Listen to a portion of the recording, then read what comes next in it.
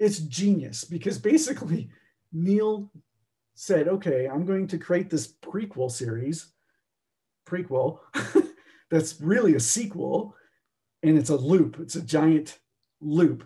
And what not only was that ambitious, but what ends up how it changes what you read in the regular series. It does. The motivations of Morpheus completely alter.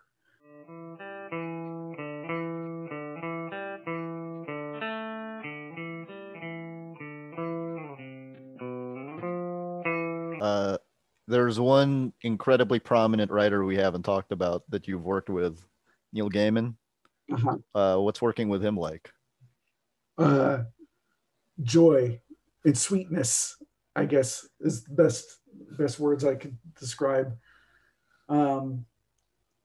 His work always has this poeticness to it. Yeah. And when you speak to him and have conversations with him, even if he's speaking about something ordinary, you can feel that poeticness in the way he just presents himself.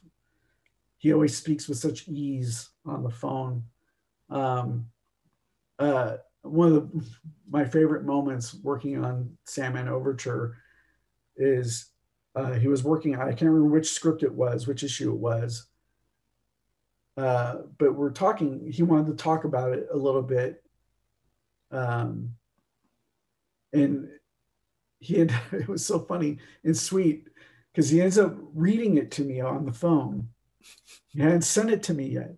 And so I had the luxury of Neil Gaiman reading to me on the phone. It's like a soothing voice, isn't it? Yes.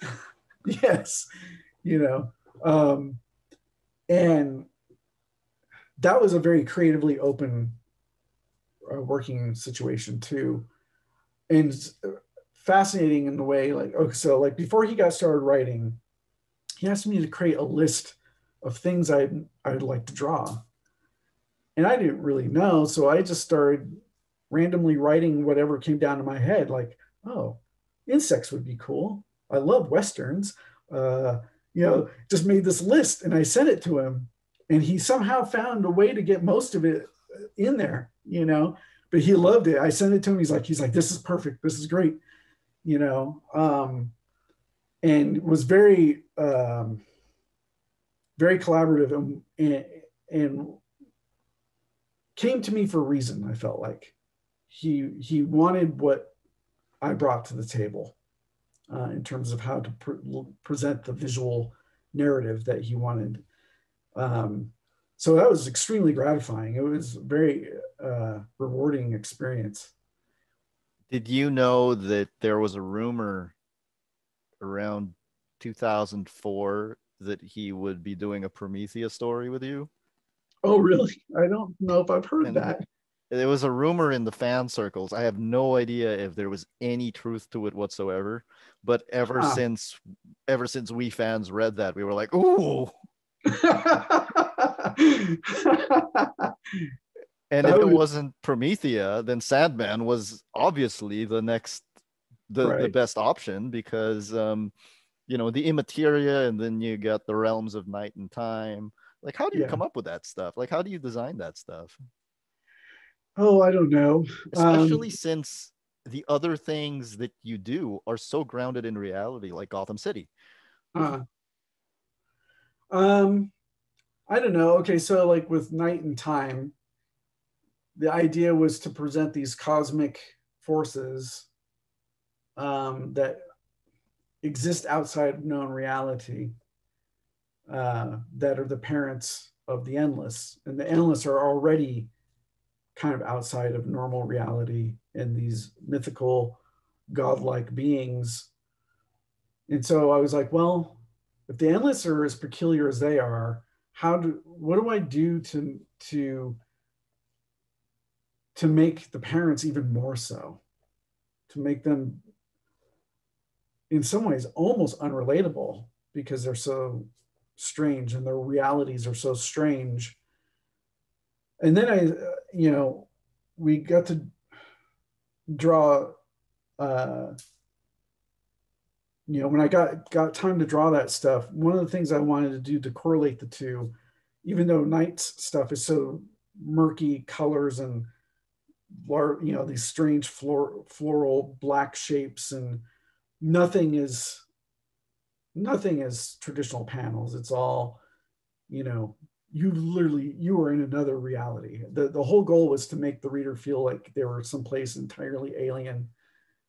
But I wanted to feel like it could envelop you in a way. So all the floral shapes and the round shapes having this sort of inviting darkness to them was important. And then when it came time to figure out what to do for Father Time, I felt like, well, these two were together at one point. They had to have something that connected them. How could I do that in a visual way to where they could relate? And so I decided to go with Father Time's, his reality being very fluid and unconventional as well, and having that same sense of movement that Knight's reality has, but loaded with color and this bright openness, which kind of speaks to the differences in their personalities in a way. Because Knight seems, the impression I got from Knight is that there's a lot of unspoken things about her, and there's this depth to her. And Father Time seems very direct. Yeah. Very, very direct, and that kind of, so the openness and the brightness kind of felt like it's there, you cannot help but pay attention to him. And that the ending to Sandman Overture was just, there's only been a few books in my life where I instantly went, wait, what? And then reread the entire thing all over again. Yeah. The twist at the end with when that one character isn't who that one character says that character is. Right. I was like, whoa, wait. That's Sandman is an incredibly rereadable series, but I've never reread it immediately after. What's fascinating to me, not only that interesting reveal, but in the fact that when Neil was talking about it at the beginning, before he started actually writing scripts, he wanted it to be a science fiction series, which I thought was extremely intriguing to me as being a fan of Sandman, taking it into a territory that people might not expect, which also helped in a lot of ways to make the series, because my personal goal was how do I make it a series visually that honors everything that came before? It feels like a Sandman series, and that feels right, but yet it's showing you something you hadn't seen before visually. So the fact that he wanted to go into a science fiction territory helped that a lot. But then when we started talking about everything going on in the timepiece and Daniel's role, and that it's it's genius, because basically Neil said, okay, I'm going to create this prequel that's really a sequel, and it's a loop. It's a giant loop. And not only was that ambitious, but what ends up, how it changes what you read in the regular series. It does. The motivations of Morpheus completely alter, because what's revealed in Overture is in order to save the universe in the past, he had to have Daniel send him the timepiece from the future when Daniel didn't exist yet. So the events in Overture, I always thought it was very peculiar when you read the original Sandman, and Morpheus is going through these motions of helping bring about Daniel's existence. He's just basically letting it happen. Right. Only to let him, only to die so Daniel could usurp the throne of Dream. I always thought it was so peculiar, because I'm like, what? Why? why is he so okay with this? You know, and what Overture does, it reveals that he might not be okay with it, but it's inevitable. It had to happen so he could save the universe. You know what I mean? Yeah. So, like this foreknowledge of that he won't be the Dream King anymore, that this other entity, Daniel, will now be the new Dream King, and that he will pass away. It's so powerful in how it changes your reading of the original content and understanding his motivations in a completely different way. It's so, you know, it's very it's very cool. I don't know if any other series has done something like that, you know. I love how it was sold to us, the readers, that it was going to answer questions about Sandman that were unanswered. And by the time it's done, it's like, well, I just have more questions now. Yeah. Since when do they have parents? Right. Yeah. And it doesn't, it's just presented to you so matter of factly too. It's just like, you know. And I don't know why I'm surprised, because I'm like, I've read enough Neil Gaiman to know that he was going to do this. But yeah. What I'm very curious if he'll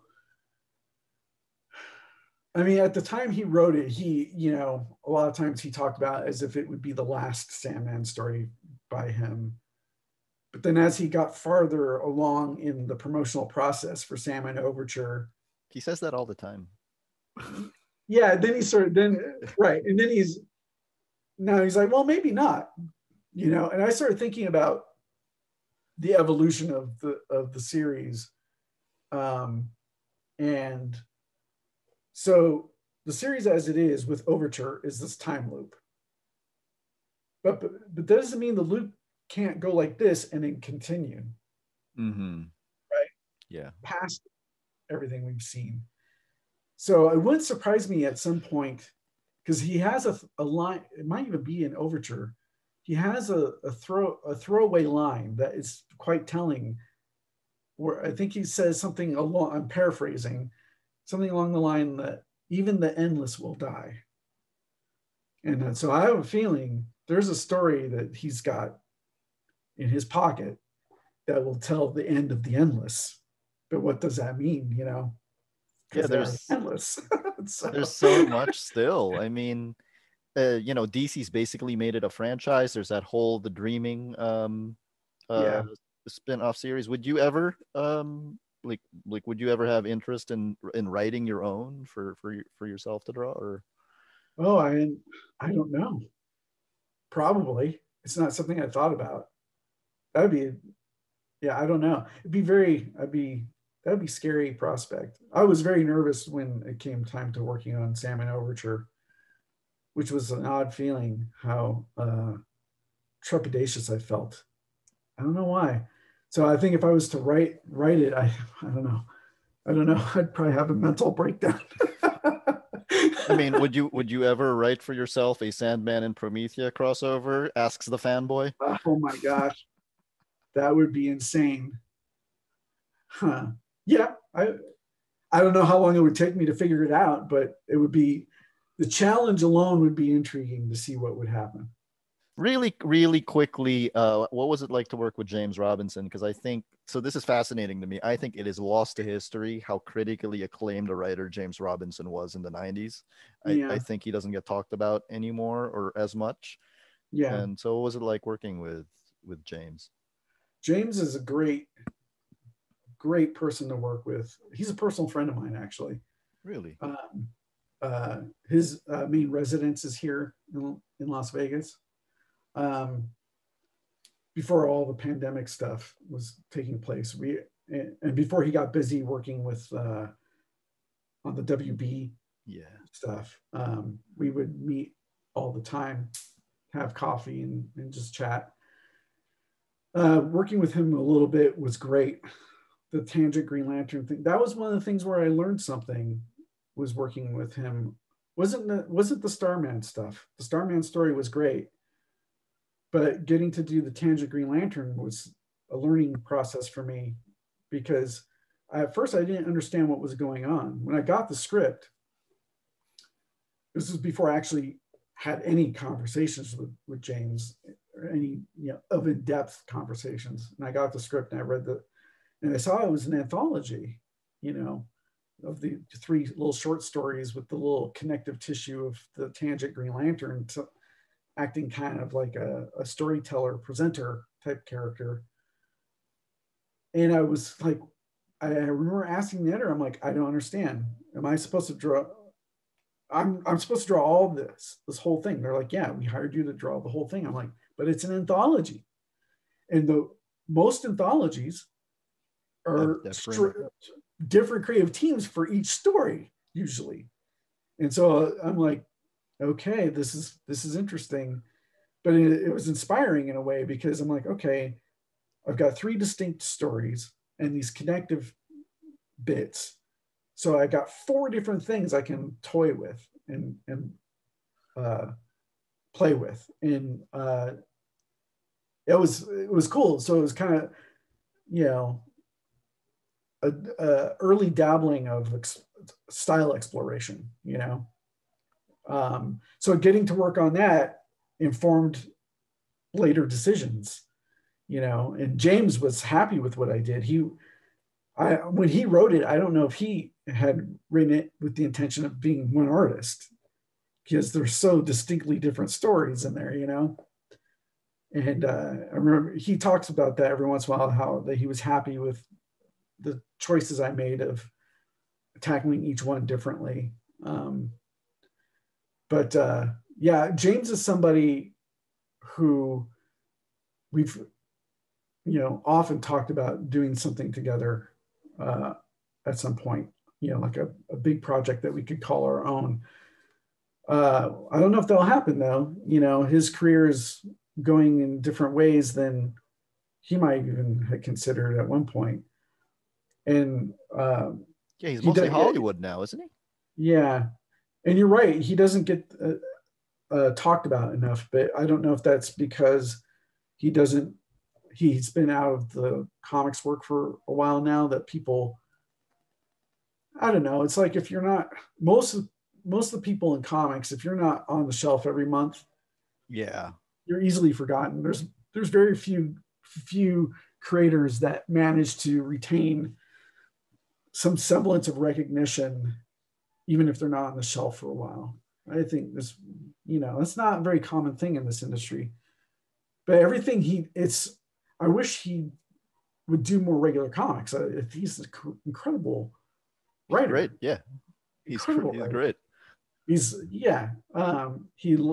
very much about creating characters you can relate to and believe in as people. There's that aspect to him. And environments and worlds and and communities. Talking about history, I think his knowledge is astounding.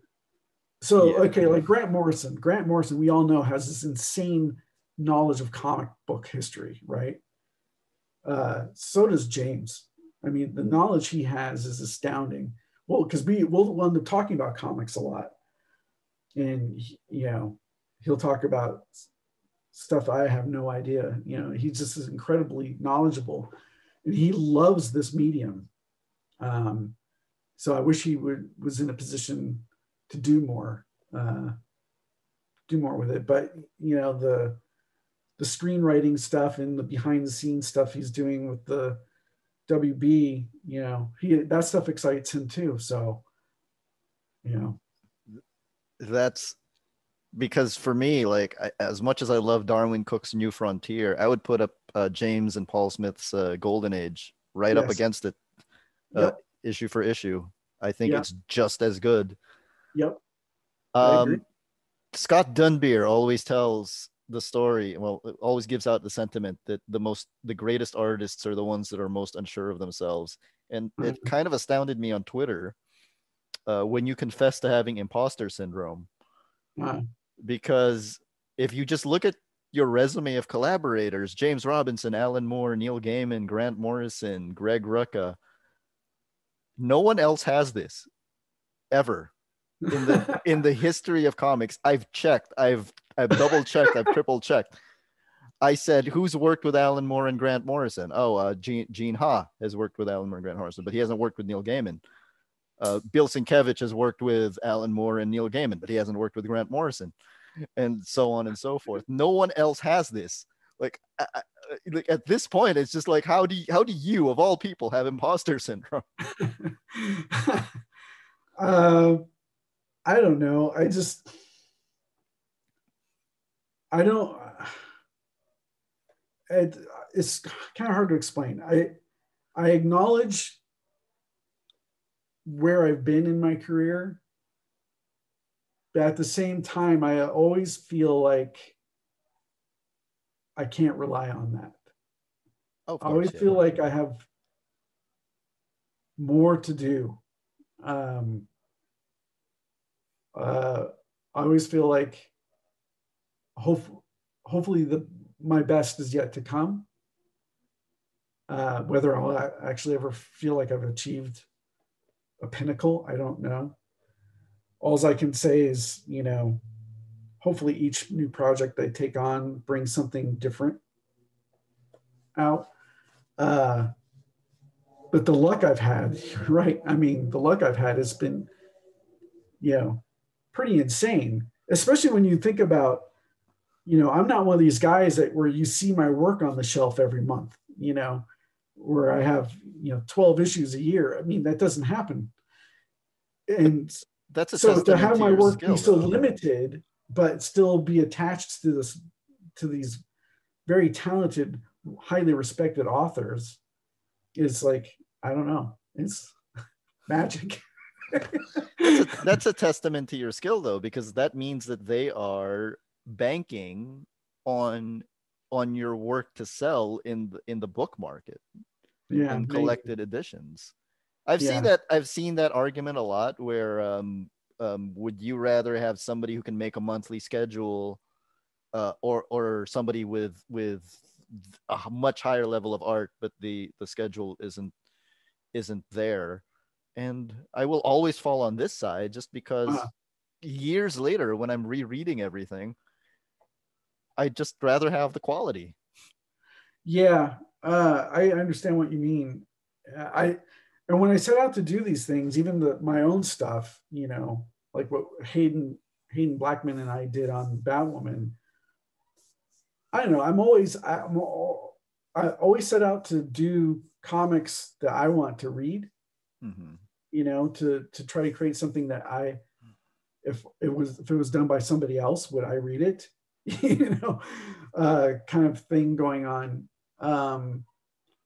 And there's this whole idea of like trying to create something. This is bizarre because it's just fucking comic books, right? But at the same time, I always feel like I want to do something. Will it matter later? Will it matter to somebody later? And that's why I hope I always am trying to get with my projects, whether it's with these super famous authors or not. Will somebody care? And someone today on Twitter, or was it yesterday, I had talked about being almost done with issue 6 of Echoland. Yeah. And that the new pages have been kicking my ass because they're so difficult. And they said to me something along the line of, I imagine the detail that you put into your pages takes a lot of time, but the evergreen will be worth it, or something to that effect. And, I guess it's something that I'm always hoping all my projects would be, is they're an evergreen prospect to them. So like, if you can't do the monthly, God, you better hope that you're doing something that will continue to sell, because there's not going to be that much content available, So hopefully the content you've made will matter enough to somebody that it'll have a life, And it does. Oh, it's right there. See, it's surrounded by it.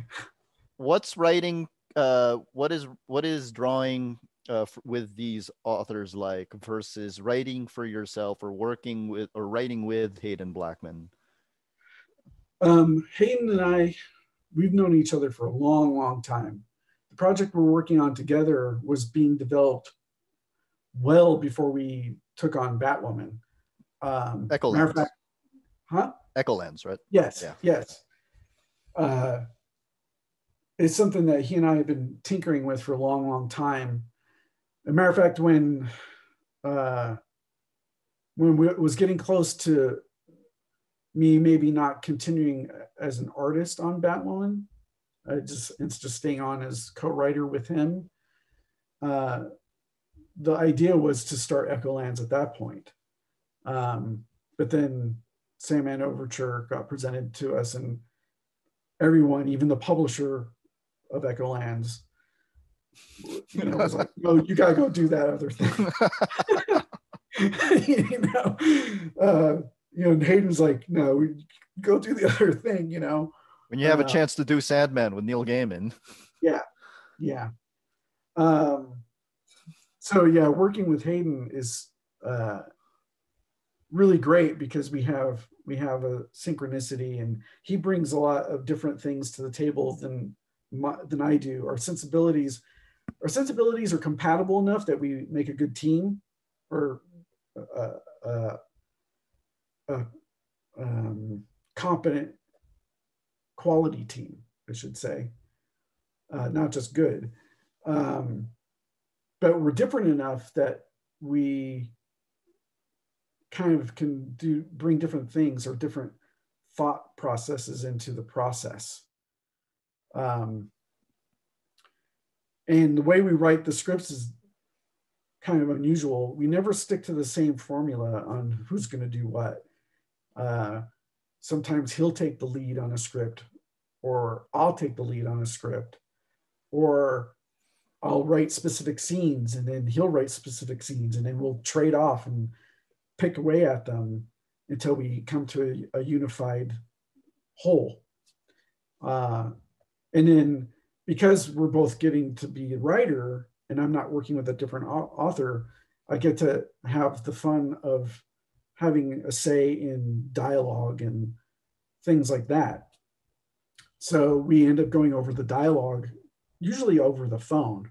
We'll hammer out what we think is pretty much finished dialogue, and then maybe make some suggestions after that, either from him or myself. But once that part is done, I treat the script as if I would anyone else's script. Even though I wrote it, I will write my own scripts with the same level of attention as if I'm writing for somebody else, which I've had the opportunity to do, where I put in a lot of detail and ideas I think should be in the script. Sometimes have visual suggestions or layout suggestions. That will work its way into a script even if I'm writing for myself. But once that process is done and I get the script and I'm actually working on the page, I treat it the same way as I would anything else from another writer. That, like, once I start working on, like, oh, I see this idea that I had here in the script where I was going with it. It's not quite working the same. Once I'm actually working on it, and I'll alter it. I'll make changes like I do with anybody else,